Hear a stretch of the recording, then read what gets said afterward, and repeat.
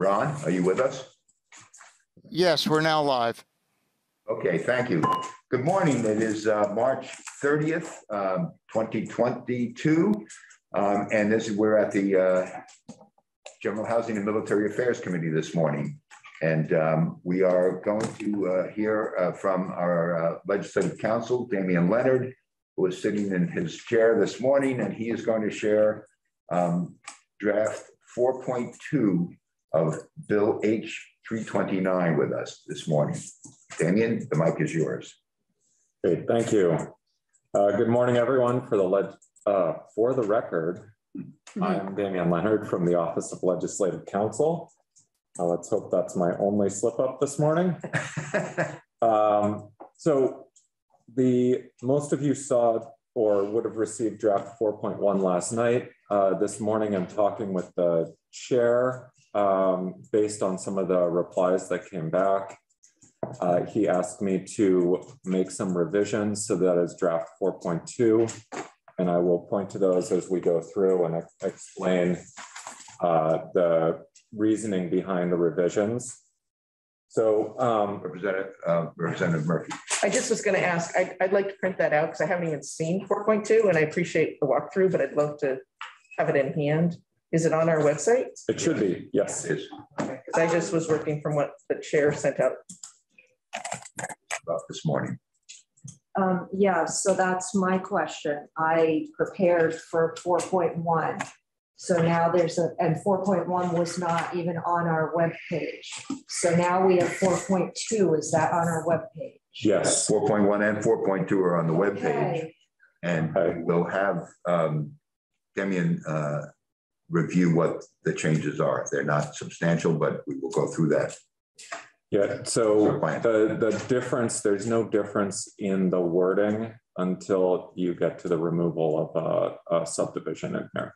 So okay. That's the difference between the two drafts. So if you've read 4.1, you're familiar with the language, and I'll point out where language was removed. Thank you. So, okay, so the changes from between this and the last draft we looked at are highlighted in yellow. So I'm just going to scroll down to where those start. And so in the last draft that we looked at, we were amending the definitions that apply to both public accommodations and fair housing. That has been struck out because of the concerns raised by the school boards and the other associations working with the School Boards Association about the potential impact on school harassment cases, which are prosecuted under the Public Accommodations Act. Representative Hango. Thank you. Just to be perfectly clear, Damian, so the removal of that language, so we do not reference any of those statutes, means that whatever the schools are doing now, they will continue to follow the same statute, and this new law would not affect those statutes. Is that correct? That's the intent, yes. Okay. Title 16, isn't that what we're removing? Yeah, so 16 VSA 570F has those lawsuits brought under the Fair Housing and Public Accommodations Act. Those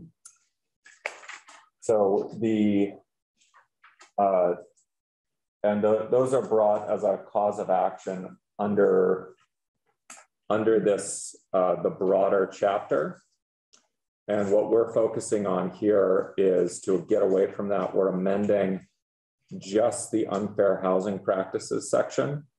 So it'll apply to that. So before prior versions, we've been looking at a definition of harass that applied to the entire chapter, which raised questions if you have a harassment suit that's brought under a separate law, but the cause of action is under that chapter. There's ambiguity now about what the definition of harassment is, and an argument could be made that the definition of harass that was in the prior version of the bill for the whole chapter could apply to that. So in this case, we've swap that section out for just the unfair housing practices section. The first change here is on line 10 of page 6. We struck out the word therewith and replaced it with a dwelling or other real estate. So now the sentence reads, or in the provision of services or facilities in connection with a dwelling or other real estate. And so this is. Can you just explain, just a non-lawyer, the difference between therewith? Representative Gormley. Oh, I'm sorry. Okay. I'm very sorry, That's okay. Mr. Chair. I don't know why I did that. So therewith is, so the original sentence was to discriminate against or to harass any person in the terms, conditions, privileges, and protections of the sale or rental of a dwelling or other real estate, or in the provision of services or facilities in connection therewith. So the therewith refers back to the subject of the first part of the sentence. And the reason why we're taking that out is part of our effort to eliminate legalese and add clarity for a non-lawyer reading the statute. So we're saying with a dwelling or other real estate here. And then this reflects the, so what I did here is in looking at this, I looked at how this section has been interpreted and how the Federal Fair Housing Act, which has identical language, has been interpreted. And the services or facilities language is really, it's not specifically related to the sale or rental of a dwelling or other real estate. It includes, for example, after you've rented to someone, enforcing the policies differently so that they don't have equal access to the services or facilities at the apartment complex or the condominium that they live at. That based on reviewing that case law and then with the intent of clarifying this and getting rid of legalese, we've struck therewith and put in with a dwelling or other real estate. So that's the change there. The next change here is adding the definition of harass specifically applied to this section. So it says, as used in this section, harass means to engage in unwelcome conduct that detracts from, undermines, or interferes with the person's terms, conditions, privileges, or protections in the sale or rental of a dwelling or other real estate, or in the provision of services or facilities in connection with a dwelling or other real estate because of. And then another change to note here is that previously I had, in drafting this, hastily copied the definition of harass from the employment law to the Fair Housing and Public Accommodations Act, and the protected characteristics are actually slightly different in these. So I've corrected that so that this reads now with the protected characteristics in our fair housing law. So we're not creating a new set of protected characteristics, which could have, you know, potentially a broader impact with respect to the bill. So it's race, sex, sexual orientation, gender identity, age, marital status, religious creed, color, national origin or disability, or because the person intends to occupy the dwelling with one or more minor children, or because the person is a recipient of public assistance, or because they are a victim of abuse, sexual assault, or stalking. And that lines it up with the actual fair housing law in Vermont, so that we aren't providing harassment protections for a different list of protected characteristics. And if you want me to compare and contrast them, I'm happy to do that. But the intent here is to make sure we're not changing the underlying law. So a couple important things to note before I get to the rest of this is that this definition applies to this section by its terms on line 17. And then again, with its references to the sale or rental of a dwelling or other real estate, or in the provision of services or facilities in connection with a dwelling or other real estate.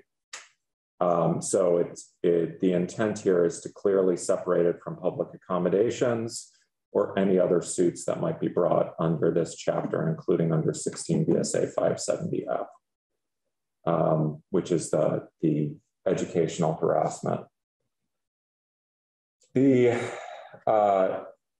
On page 7 from lines 6 to 9, this is the language regarding notwithstanding any judicial precedent, harassing conduct need not be severe or pervasive to be unlawful pursuant to the provisions of this section. Again, we're clearly stating of this section, not a reference to the chapter as a whole. And then in determining whether conduct constitutes unlawful harassment, the determination would be made on the basis of the record, according to the totality of the circumstances, and a single incident may constitute unlawful harassment and be considered in the aggregate, and conduct based on multiple characteristics viewed in the totality rather than in isolation. Conduct may constitute unlawful harassment regardless of whether the complaining person is the person being harassed or the complaining person acquiesced or otherwise submitted to or participated in the conduct, whether the conduct is also experienced by others outside the protected class, whether the complaining person was able to enjoy the benefit of applicable terms, conditions, privileges, or protections in the sale or rental of the dwelling or other real estate, or to obtain services or facilities in connection with dwelling or other real estate despite the conduct, whether it resulted in physical or psychological injury, or whether it occurred outside the dwelling or other real estate. So with all of those, we're taking the same language that we had in the employment law and applying it to fair housing. What has been removed here was the subdivision below this, which the chair asked me to remove it this morning. It essentially was a belts and suspenders section, adding an additional statement saying this doesn't apply to anything under the Public Accommodations Act or 16 VSA 570F. Because this subdivision already says, as used in this section, and then repeatedly says with respect to a dwelling or other real estate, my interpretation is that it's not necessary, but I had in the first draft 4.1 added the other section as essentially an additional clarifying statement. And the chair asked me to remove that because we're already being clear that it applies to this section and that it applies only to dwellings and other real estate, so rental or sale or provision of services or facilities in connection with them. Representative Murphy. I just think it's important to share that I think that it's also due to the letter that's on our website that one of our witnesses requested this change before the committee even saw what was drafted. I just need to put that on the record. That is okay. And that's fine. So the chair asked me to make the change, but my understanding is yes, he had so the committee did the letters that had been submitted. And I was going to bring that up. Well, what I would like also to say is in defense of that being removed because it was just belt and suspenders. We're getting near the end of the changes here, so I think it's not inappropriate to say that I am very concerned that pieces I have put on the table is having a concern about. Okay, stop right there. When we finish this walkthrough, we are going to give the mic to you to express all your concerns. Okay. Are we going to address them, or are we just going to let me say them again? Well, we're going to hear what you have to say. Okay. I think it's interesting. Interesting way to deal with it, but thank you. Okay. Yeah, Representative Tango. I think I'll defer till the end because I feel like I might have the same, some of similar things to say. Okay. All right, fair enough. So Damien, if you would continue, please. That's actually it for the walkthrough. Yep, okay. So the struck language is available on draft 4.1, same page, lines 9 to 11. So those are the two options there. I can take questions on this. These were the changes I was asked to make. My understanding, though, is that there are other sections now for the committee to discuss, and that the committee may have questions on this. So I'm happy to take questions or give way to committee discussion of the bill as a whole. Okay, so that would be good. We're going to turn this over to Representative Murphy to express some of the concerns that she has expressed to the committee in the past. And I think it would be good to have you here to hear them again. Okay, Demi? Okay, Yeah, I'll be staying with you. Yep, great. Representative Murphy. Well, I appreciate that we do often put in belts and suspenders pieces. I think there's intention in doing that. It clarifies things. But I've had a concern with pieces along the way, and I will take you right to them so we can follow them and not make it difficult for people to just be looking at it in abstract. On page 2, and we're working with draft 4.2 because that's what the chair is deemed. Today, we didn't even get a chance to look at 4.1. 4.2, and on page 2, lines 18 through 21, I have asked to be removed several times. I have been told by Ledge Counsel that it is not common in any way, shape, or form for the notwithstanding statement to be connected to the provisions liberally, narrowly in any of our statute. That paragraph, the provisions being construed liberally, construed narrowly, is used sometimes, but that it was unique or very near unique, that it was tied to a notwithstanding. I think with the expansion of what we're doing on the statement and definition of harassment, it is more than what we should be taking a stand on. I think that on this circumstance, leaving the notwithstanding language so that it prefaces where we are saying and where our statement began many months ago, weeks ago, with harassment and discrimination need not be severe or pervasive. That's the one we want to say has been precedent, and we're saying it should not be considered precedent. I think it's very important to keep those pieces connected. And my understanding as it's laid out here is that you would just then renumber on page 3, the 2 to be a 1 and the 3 to be a 2, and strike the paragraph 1. So that is what I've been asking for, and I'm concerned none of these drafts have ever even highlighted my concern, let alone remove it before the committee even saw it. And the other would be a repeat of that on page 5. Barbara, could I check? Can I finish my thought, please? Yeah, I wanted to talk more about that one. This is the same. It's the same language. Okay. It's all one piece. So it's on page 5. We repeat the exact same under small c, lines 18 through 20, and then 1 through 2 on the following page, that it's the exact same notwithstanding that things be construed liberally and narrowly.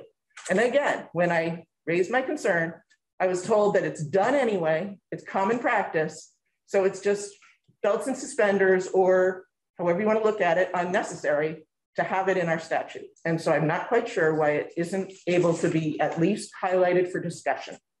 Well, it is being discussed right now, and although it hasn't been highlighted, it hasn't been discussed at any length with the committee. So that's why it remains in the bill until we can have a committee discussion surrounding the removals that you suggest. Thank you very much. Then I guess I would be concerned with why language was removed from 4.1 before the committee had a chance to discuss it. 4.1, we already, Ledge Counsel has already reviewed that. For the only language changes in 4.1 to 4.2, he has reviewed those, and that the language you suggest to be removed was not removed from 4.1. Right, but you just said that because we haven't removed it, because the committee hasn't discussed it. Correct. We didn't discuss what was just removed from 4.1 either. Well, again, this is open for discussion right now. Thank you. Okay. Representative Kalaki.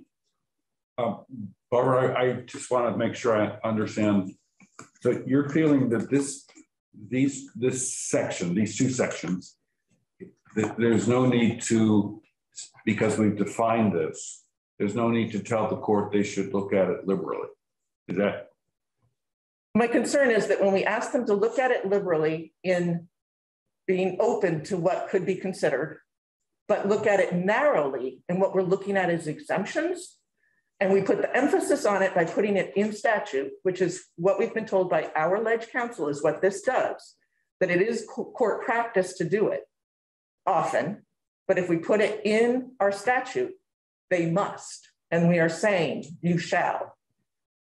So my concern is we're already saying a very liberal translation and definition of what harass is, very liberal, which I think is great. I want people to have success in bringing things forward, but I think this is beyond. And I would use as a defense that every time I've pointed out examples of harassment in this committee, it's been seen as a joke. And they have been examples that could have been taken to our Court of Ethics that I, as a third-party witness, was seeing something I thought was harassment. So I just lay it out. We're writing state statute. We're not making intent. We're not giving guidance. We're writing law. And I just feel that that is a step beyond what this bill should be doing. And I think if we take it, this bill needs to go to judiciary. And I also feel that we don't even know where this bill is going because it didn't make crossover.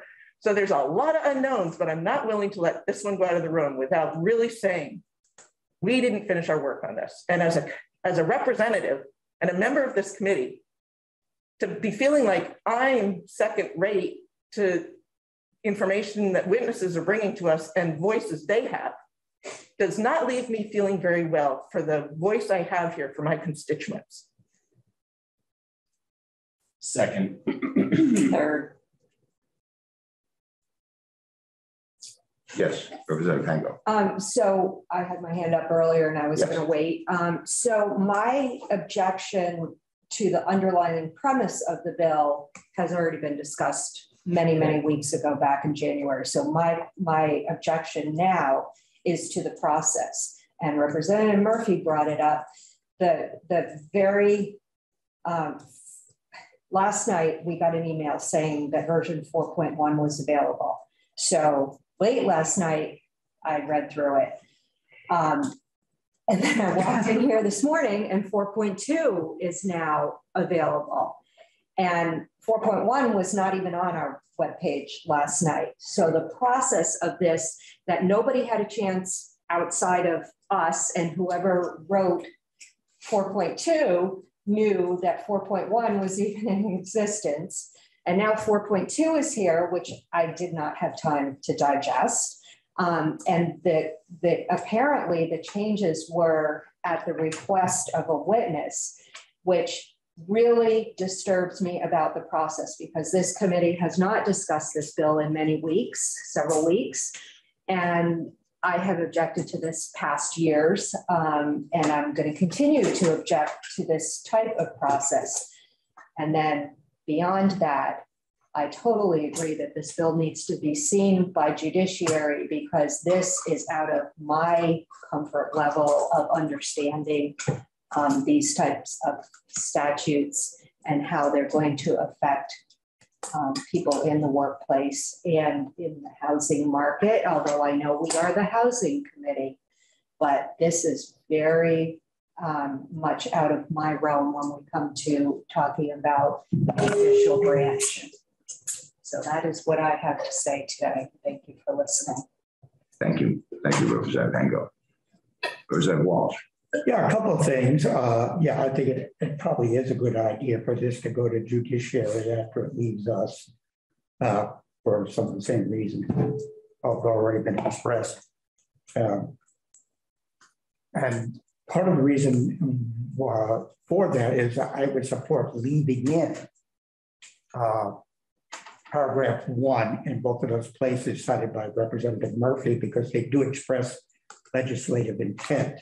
And that is something we definitely have done in other bills, but try to make it clear to whoever is trying to interpret this statute, whether it be lay people or a court, this is what the legislature intends the bill to be doing and how we intend it to be interpreted. But then again, that could be something for judiciary to take a closer look at because they're more used to dealing with that sort of issues. So I guess I would argue for, yeah, let's do our work and send it to the judiciary, but also I would leave in the first paragraph on the notwithstanding, just to make sure our position is clear. Thank you. So there you have the reason that that language remains in the bill, and it has nothing to do with any type of harassment or anything. There has been no agreement in this committee as to whether or not that language should be removed. And so it stays until the committee agrees by a majority of a vote or straw poll that that language should be removed. So that is the reason that the language has remained in the bill. Representative Murphy.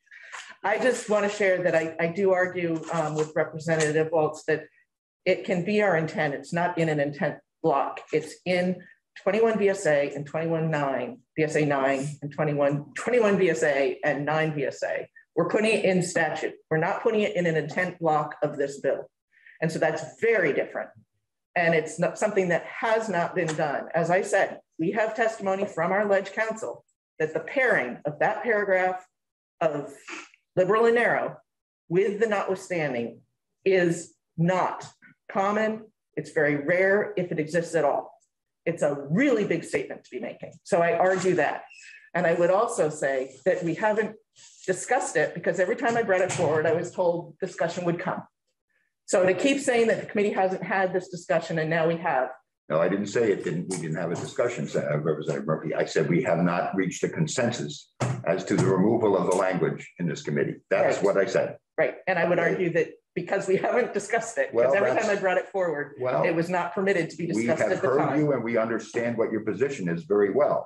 What I am saying is that we have not reached a consensus in this committee as to whether or not that language should be removed. That's what we need to do. I agree. Okay. And I would once more state that we did not come to agreement on removing the language from 4.1 either. And it was removed. From where? From 4.1. From 4.1. Language that was removed was not agreed on by this committee to be removed. Well, again, we just had a walkthrough and to promote discussion as to whether or not that amendment should have taken place. But the language was removed. We're at it right now. We're hearing that right now. Representative Kalaki. Thank you. Damien, I think Representative makes a really good point. I wonder if we remove that section, in your opinion, of this draft, would it change anything in the interpretation in the courts of this law if it's enacted? It was removed. So if you separated the notwithstanding judicial precedent to the contrary from the broad construction language, I think that would potentially have an impact, because what you're saying is when you put in notwithstanding judicial precedent to the contrary, you're saying notwithstanding anything that you, the court, deem was not a broad and liberal construction of this, construe this broadly. So you're saying you can ignore judicial precedent that you think was not construing this as broadly as it's supposed to be. The judicial precedent is that remedial laws like fair housing and public accommodations and the employment discrimination law should be construed broadly. In reviewing case law on these, I came across that phrase multiple times at both the federal and state level. So that is existing case law, but when you put in the notwithstanding judicial precedent to the contrary, you're saying you can ignore judicial precedent that didn't construe this broadly in favor of the plaintiff. So there is a difference in the words there, and the courts read statutes to give the words meaning. So when you add something in or you take something away, they interpret it to have meaning. And so with respect to that,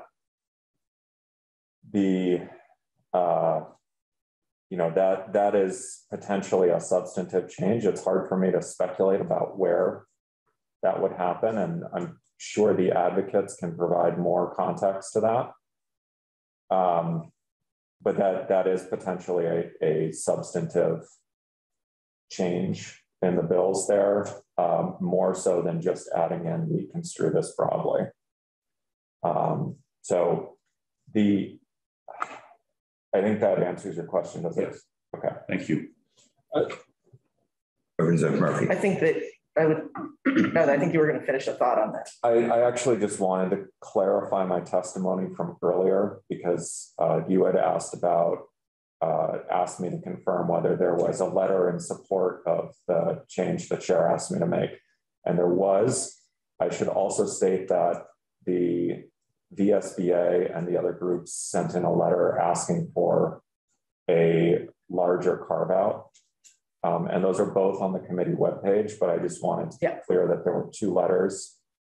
And I have to be clear about the two opinions that are there. So that's all I wanted to do. Yeah, so no, I don't appreciate that. And I just wanted to be clear for the committee that the request was on. And I do know that we had asked people to work on the whole question of when we saw the conflict with the ed statute, that because of the way things are drafted, that it just did go into, it spidered out into things we hadn't anticipated. So I think we had those discussions. I think those were things we talked about. But I would ask you just, am I correct in remembering that the joining together of the notwithstanding with that broad construction language is an anomaly in our statute? Yes, I believe that was my testimony. And I'm looking back here to see if I can find my search of the statutes on that. But yeah, the broad construction language by itself is fairly common. Dozens of instances, maybe a little bit over 100 within the VSA. But I'm not familiar with the notwithstanding judicial precedent language appearing together with that. And I'm just pulling back up my my search on that. And it's actually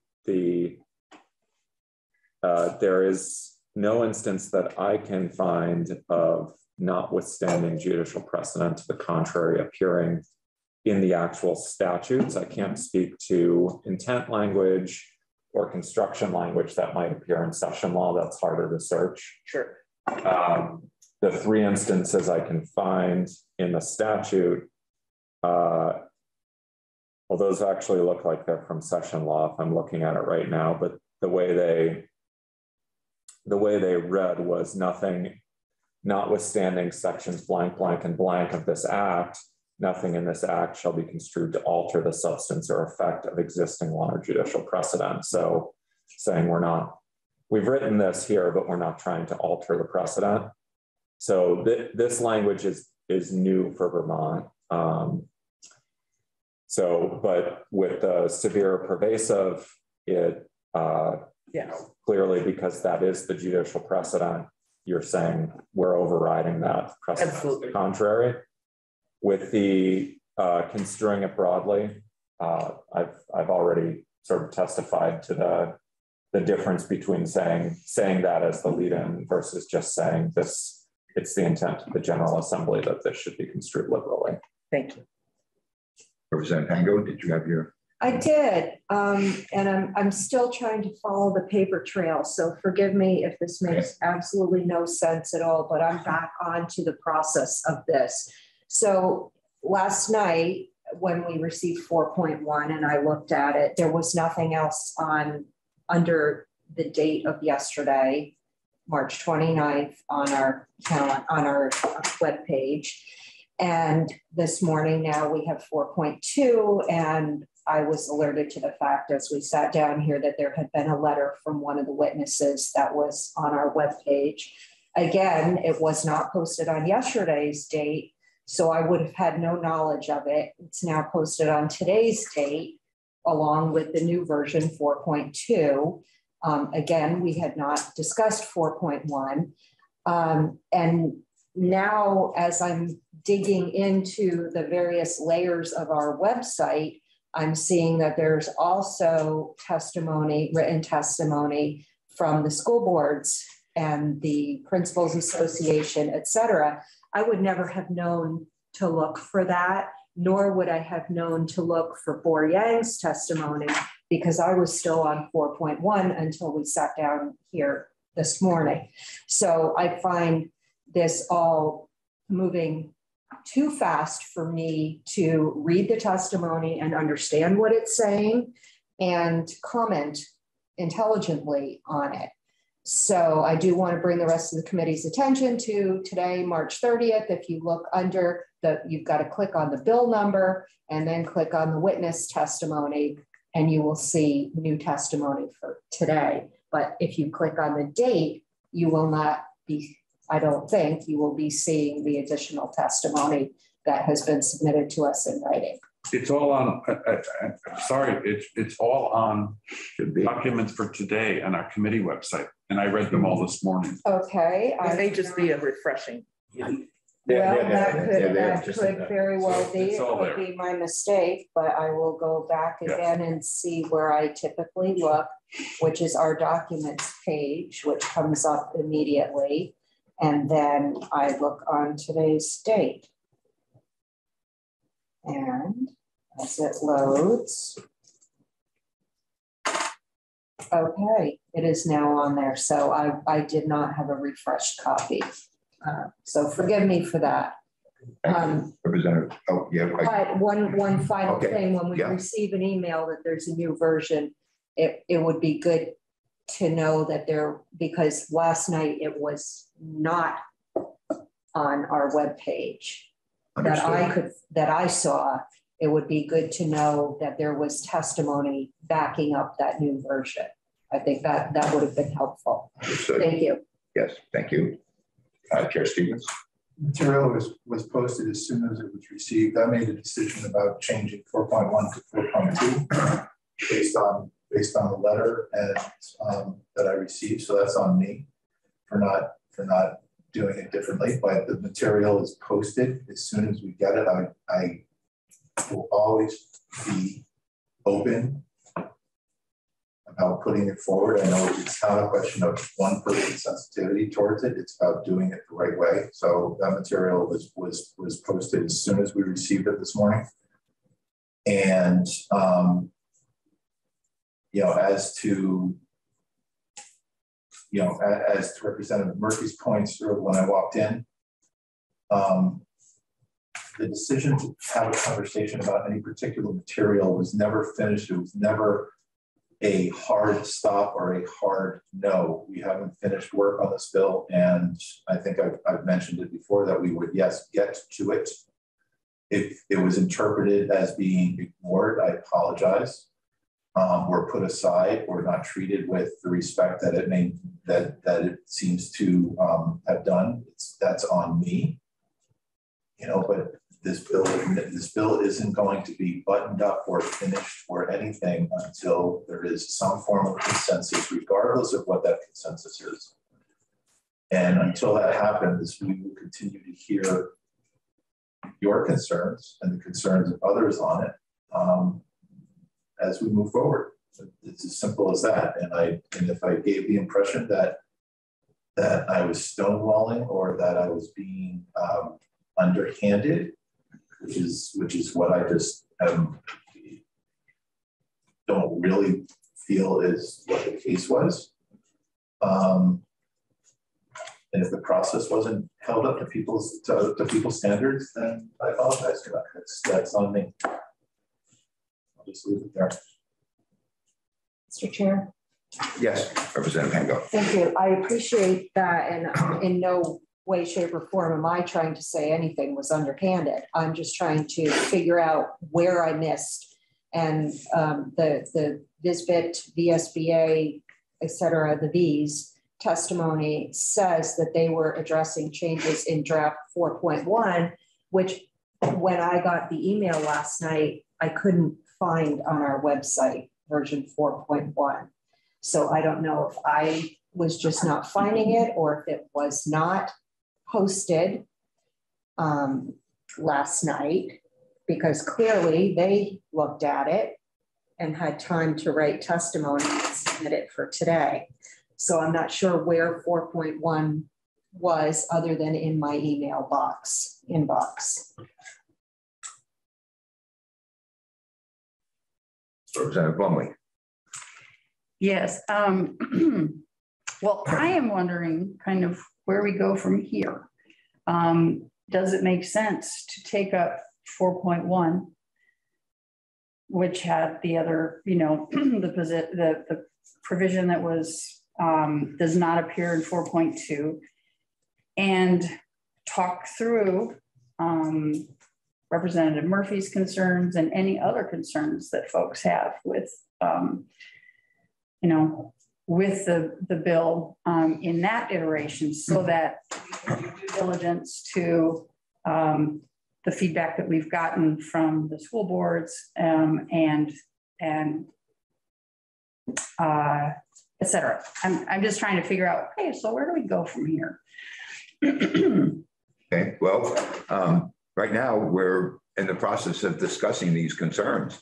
So I would like to address the notwithstanding language, because having spent thousands of hours in courtrooms in Vermont, and having actually read probably thousands of opinions on various motions and such, I think that the notion that more guidance to our judiciary is appropriate, has value.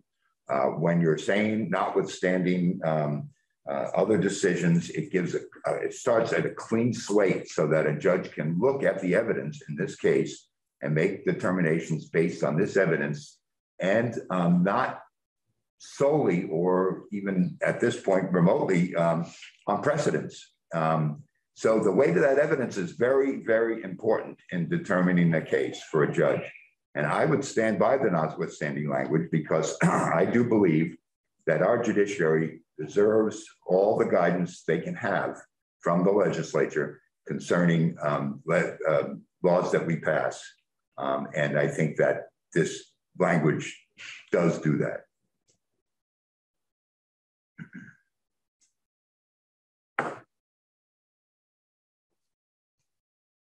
So, Representative Clarkey. I'd like to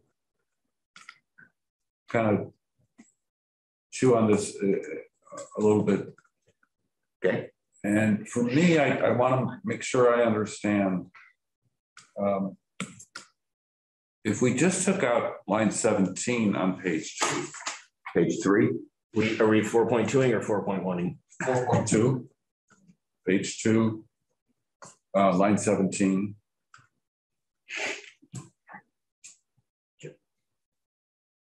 Oh, Representative, well, I think he's asking for.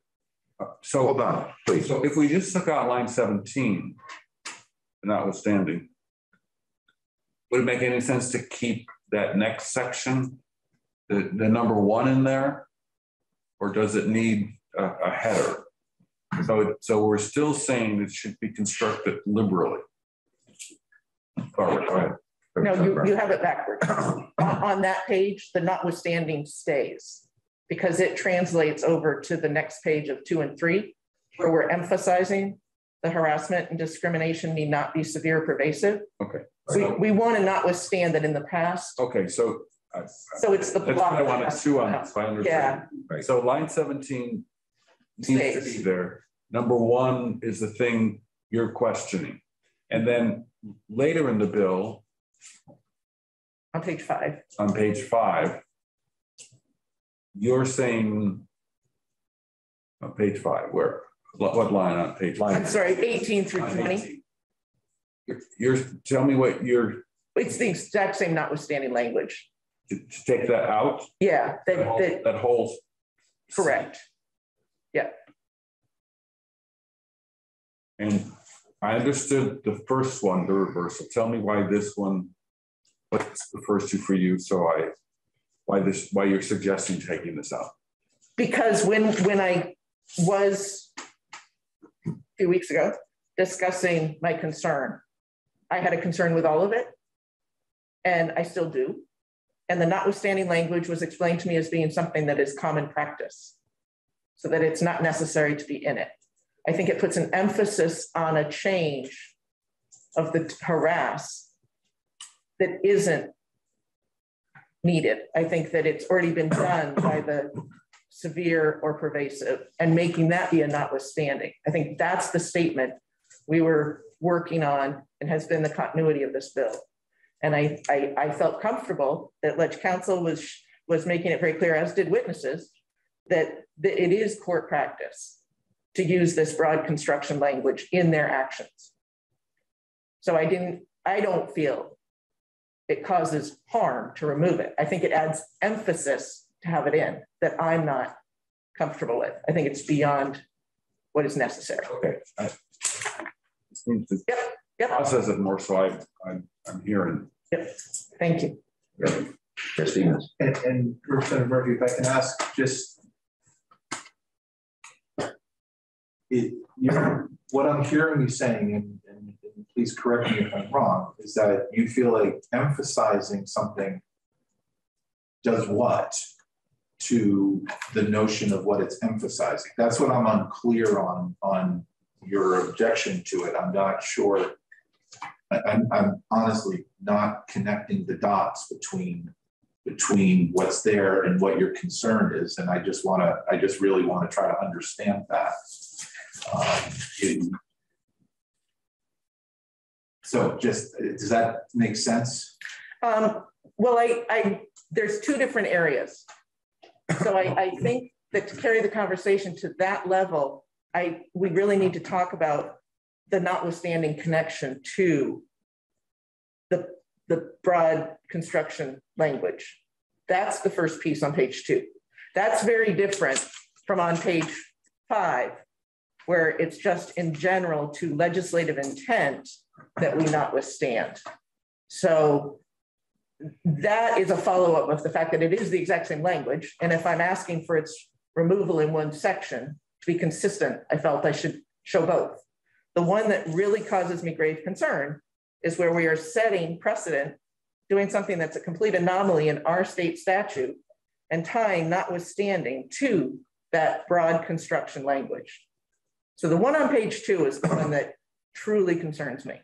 The one on page 5 is for consistency, that it is the exact same language, except that it is not prefaced by the notwithstanding statement.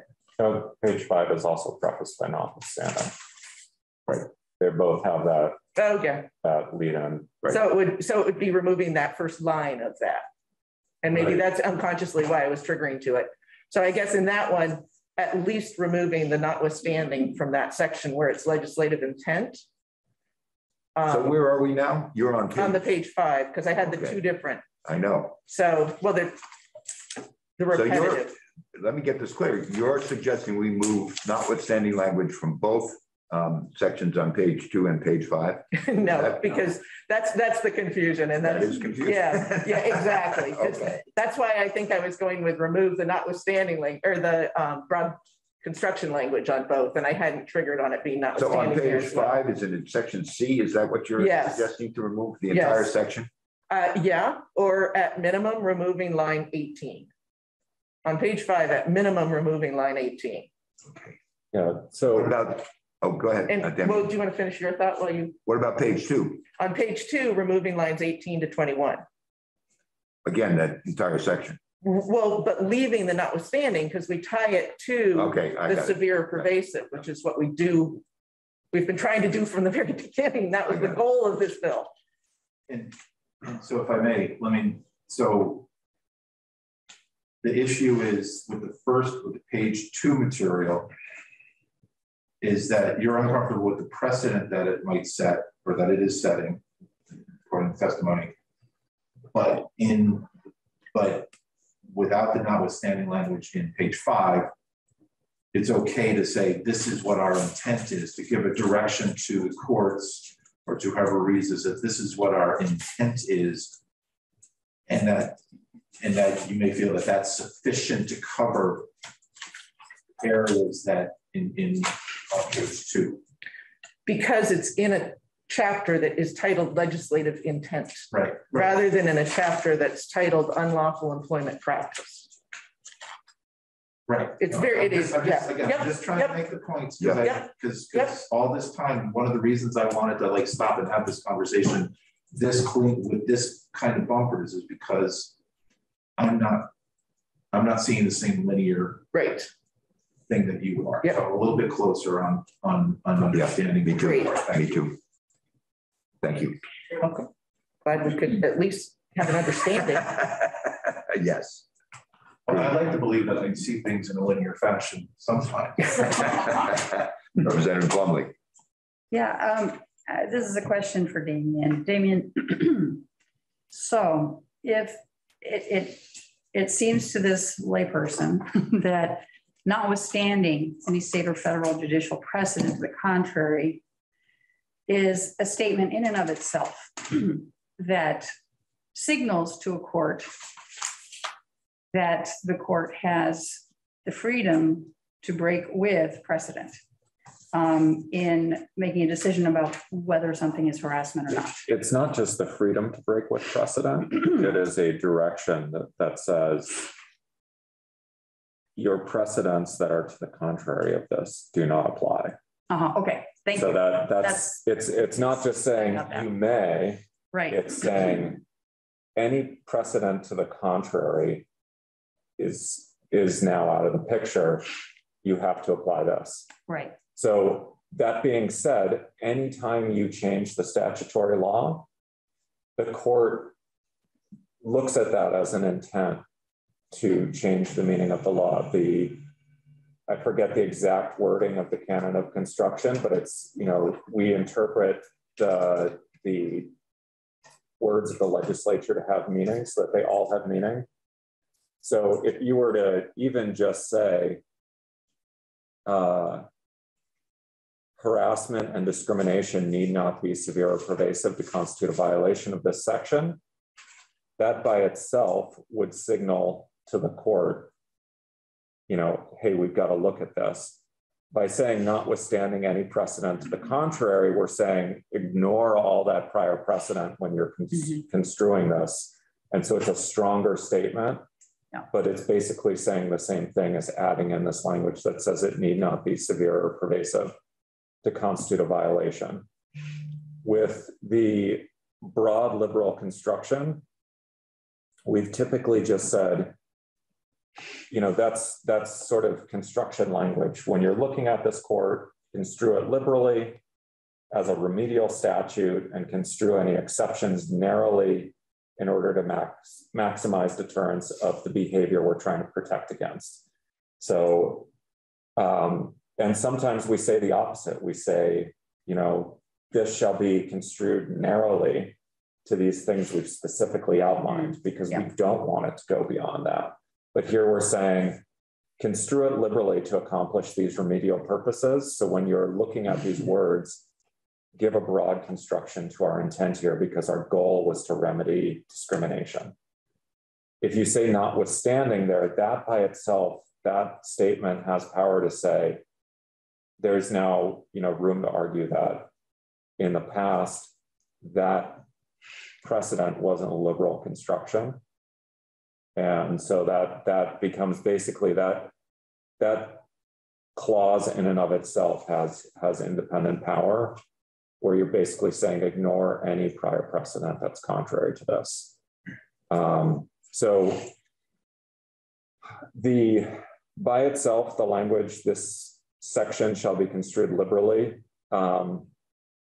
It's sort of a restatement of our intent that this is a remedial statute, which reflects court constructions. There is an argument potentially, and again, I'm trying to walk a fine line here of not speaking on either side of this, but there is a potential argument that especially decisions from decades ago may not have been as liberal as a court may construe them now in terms of remedying discrimination because of changing views on the issue of discrimination and harassment within the workplace or in public accommodations. So you could say notwithstanding any judicial precedent to the contrary, and basically saying we would like you to overrule anything that you don't think construed this liberally. Without saying that, you're basically saying this shall be construed liberally, and the courts still have the power to overrule their prior decisions, but it's a really high standard, and it happens very rarely. We hear about those cases a lot in the press if the Supreme Court overrules a precedent, but those are very few cases out of many, many cases that are out there. They're just the ones where this is a sea change in the law. So it's it's significant, but the courts, when the courts are looking at this, they don't overrule precedent lightly. That is a really big step for them to take. When you change the law on the page, though, they have to look at it as a new law and give meaning to the words on the page. So to the extent those change the law, such as getting rid of the severe or pervasive standard, that's a sea change, and the precedent is going to have to be removed. Saying notwithstanding any precedent to the contrary reiterates our intent to overrule that precedent. I am familiar with other state legislatures saying explicitly, you know, to the extent that this conflicts with the holding in X case, it is the intent of the, you know, this particular legislature to overrule that holding. And I've seen that in intent statements in other states' laws where they disagree with a holding or they believe the holding is not consistent with their intent. So that it's not absolutely unusual, but it typically is reserved for when you're clearly trying to change the law, like you are with the severe or pervasive standard here. If that's the change that the committee intends to make, saying the notwithstanding, that it may not be 100% necessary, but it makes sense and it provides sort of a reiteration of the intent to the court.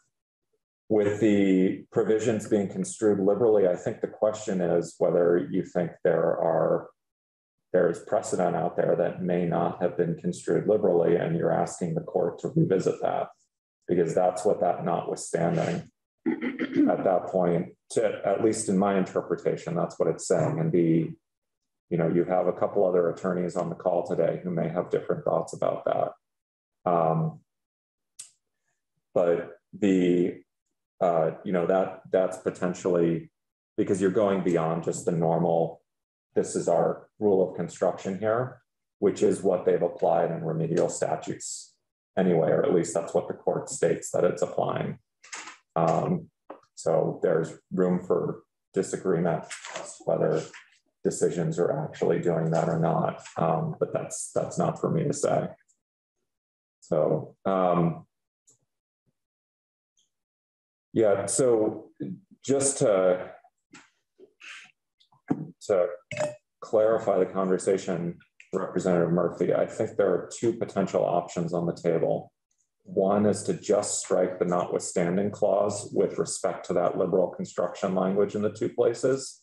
And the other is to remove the liberal construction language entirely, and then leave the notwithstanding language with respect to the severe or pervasive standard in both cases. So, and it's worth noting in the fair housing and public accommodations, we've added the liberal construction in the intent section, because there isn't a section like that for employment law, although we could add one. That's another option, not to confuse things.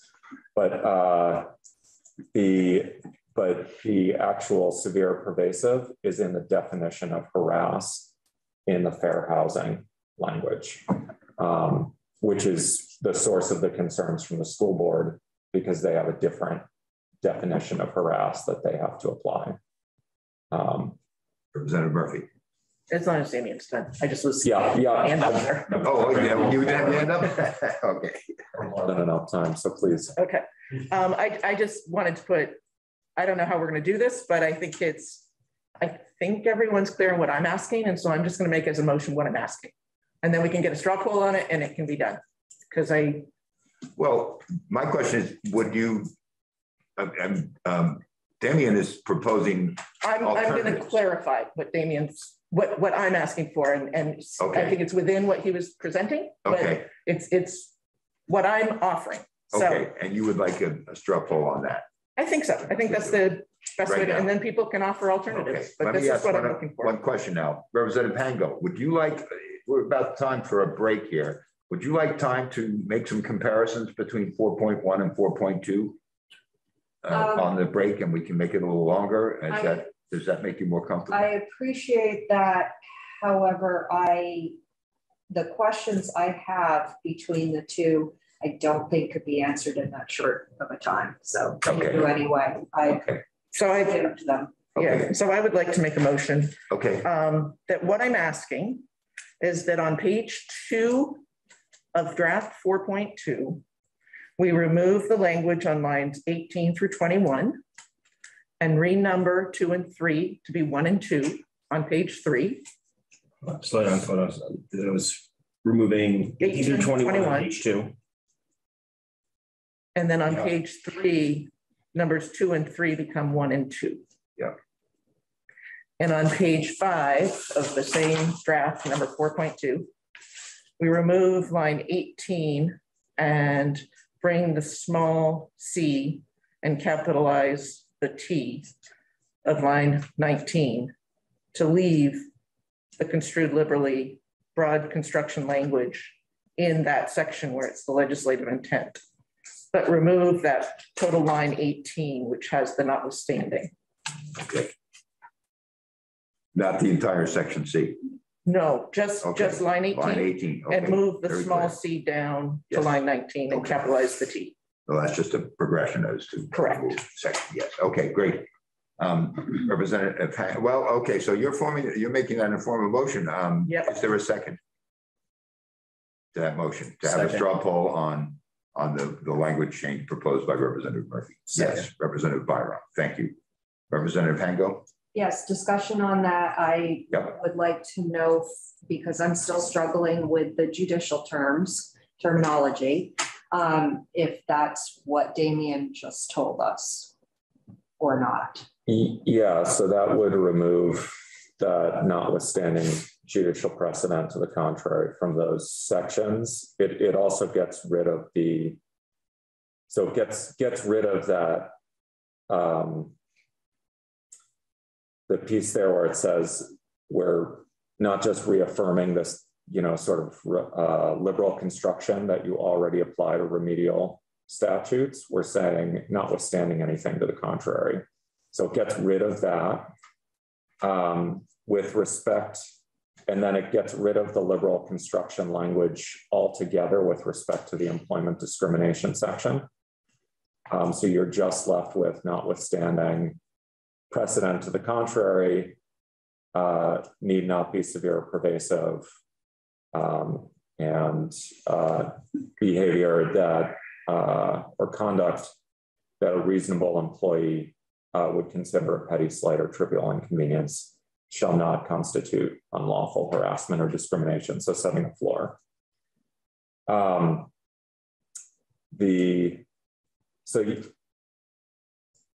I can show you all what this would look like. That would be Let's great. can we take a Yeah. Yep. Okay. How long do you think? Oh, it'll take me 2 minutes to make the changes. 2-minute break, yep, okay, very good. And the motion is on the floor. Yes. Okay, I don't actually know what we're doing right now. That's why we're taking a timeout. Break, so we can all 10 minutes.